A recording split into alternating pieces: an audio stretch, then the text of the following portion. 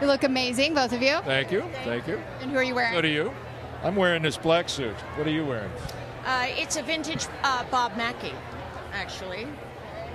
Yeah. I do like me some Bob Mackie. We need some, like, I usually think of Bob Mackie in, like, feathers and bejeweled and bedazzled. It's very sleek. Thank you. I'm unbuttoned. Oh, my God. It's hot out here. You got it. We talk about how the SAG Awards is special because fellow actors vote for their favorite actors. Does that make you more relaxed? I mean, I always get the feeling that when I see celebrities, especially in this booth, they're so much more relaxed than the other award shows. What is this process? I wouldn't know. I don't have a great deal of experience with award shows. I've been to this award show in 2008, but I think there's a bond here just because it is all actors, and so it's that's where the focus is, and we're nominated for ensemble tonight, and that's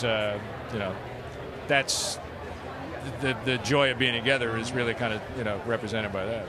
Yeah, I love the ensemble awards because you're all together supporting each other. It's an exciting experience, I'm sure. Yeah, and we have our show.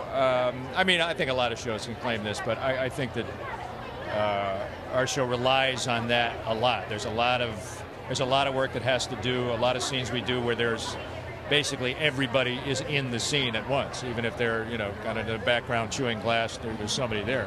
So there's very little scene, very little work where there's just two people doing their thing. There's a lot of timing and a lot of trade-off and a lot of throwing a ball back and forth. So it's been fun.